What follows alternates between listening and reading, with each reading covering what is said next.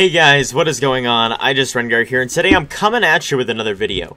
Today we're going to be talking about Rift Herald, and we're going to be talking about a couple different things. So, we're going to be talking about how long it takes to kill a Rift Herald, we're going to be talking about what you can do with Rift Herald, and we're going to be talking about tips and tricks for killing Rift Herald. So, to start off, we're basically just playing Rengar in this. You can pretty much solo Rift Herald with almost any champion, though. So I'm going to give you my tips and tricks to solo the Rift Herald. So, first thing to know, when you hit the Rift Herald, it's going to charge in the direction that you hit it in. So if you hit it from this angle right here, it's going to go up against the wall, and it's going to make it a little bit harder to get behind it.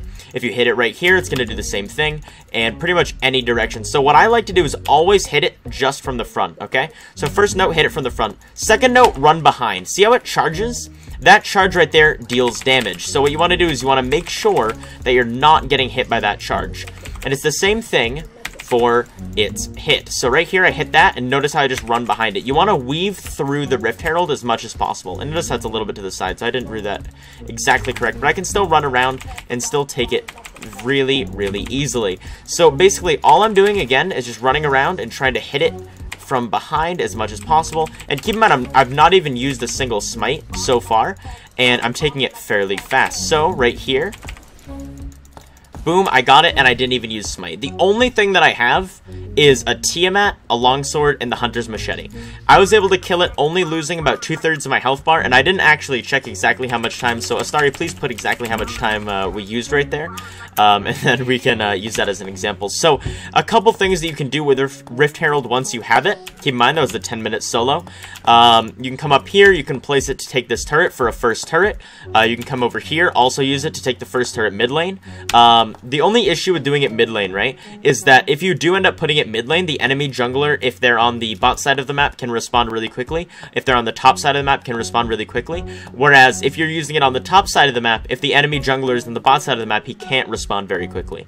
So it's more likely to succeed if you use it top lane or bot lane, especially if you know where the enemy jungler is at the time. But using it mid lane will always be more effective, because losing the mid lane turret opens up the map.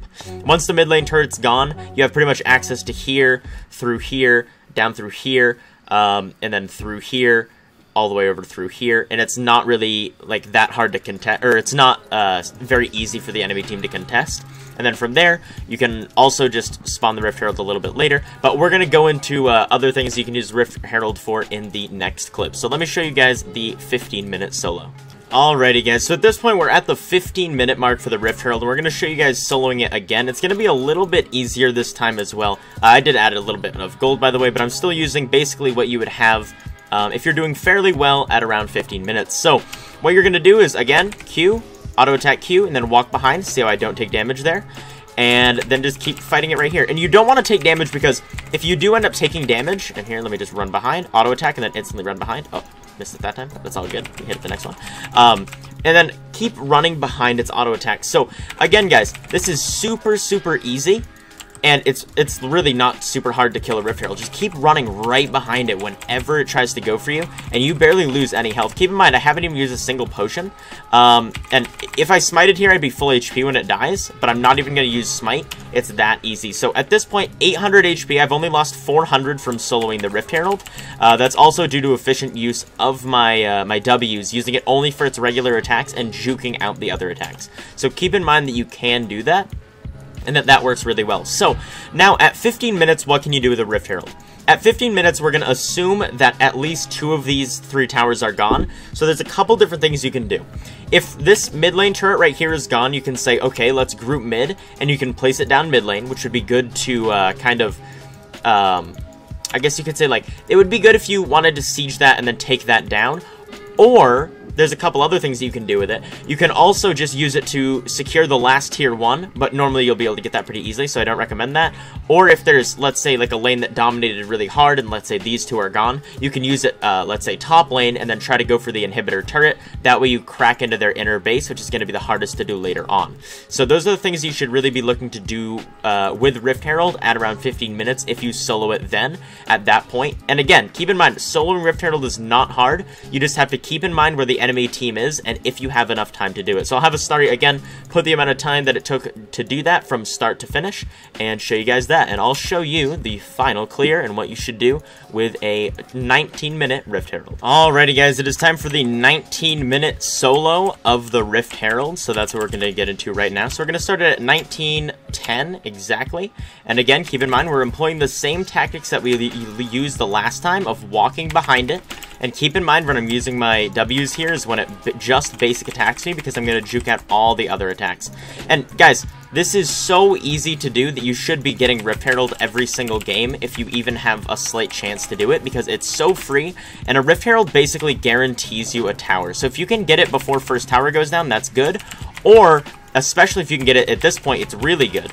And the reason for getting it at this point being really good is because of what you can use it for. So at this point in the game, there's a bunch of different things you can do. So the Rift Herald is going to stay with you, right?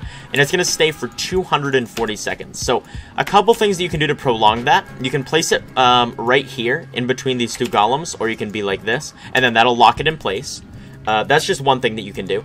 Or, what I like to do is a couple of different things. You can either, if you're pushed up far enough, crack the base with it. So if you're right here, these towers are gone, you can crack this base using the Rift Herald, having your entire team group as 5 and then taking it.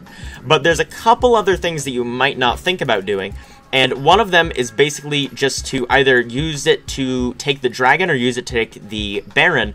And the way that you do that is by putting it down, let's say bot lane, and then having your entire team be up here but hidden, because your support would have went through with the control ward, or you go through with, let's say if you get 3 control wards in your inventory. So 1, 2, 3. Wait. I need to go back to the spawn for that.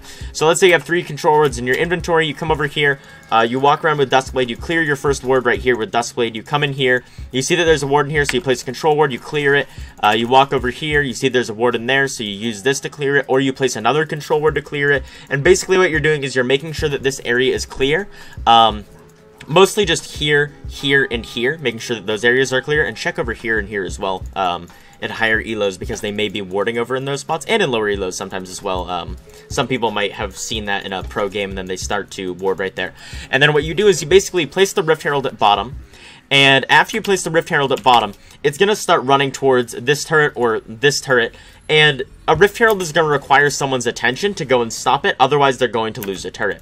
So what's going to happen is this Rift Herald is going to keep pushing down this lane, and eventually they're going to divert someone to go for that. And if your team is strong enough, having all 5 people up here, and they divert somebody that's fairly strong on their team to go and deal with that, that means that you should be able to take the Baron 5 versus 4, or if you're able to catch a sleek team fight, you might be able to take one of them out and then go for the Baron afterwards when it's 5v3 before the enemy down bot lane can get back. So keep in mind the Rift Herald is not supported with any minions whatsoever. If he was, he'd be doing quite a bit more. And if they don't do anything, either way, you still get a free turret for the Rift Herald, which is basically what the Rift Herald is worth anyways. So there's no real huge loss from it. It's mostly just a net gain for yourself and for your team, because you get that team gold, you get the map pressure, and you get the objective control from having that. And again, you can also do the exact same thing, except for the Infernal Dragon, or whatever dragon it is. You can place it top lane and then group down here for the dragon, and that's a lot easier to start 5v4, because you know if they engage on you, the dragon's not going to do too much damage, at least not as much as a Baron. So anyways guys, I hope you were able to learn a lot from this video. I hope you kind of saw when you can do the Rift Herald, how much damage it actually deals, and I hope you're able to learn from the tips and tricks on how to use the Rift Herald and how to actually kill the Rift Herald itself. So again, thank you all so much for watching, and if you want to see some more Rengar videos and some more videos on how to basically just do general things like clearing dragons, stuff like that, hit me with a like, subscribe, all that jazz, and hopefully I will see you all in the next one. Thank you all so much for watching, and have a wonderful day.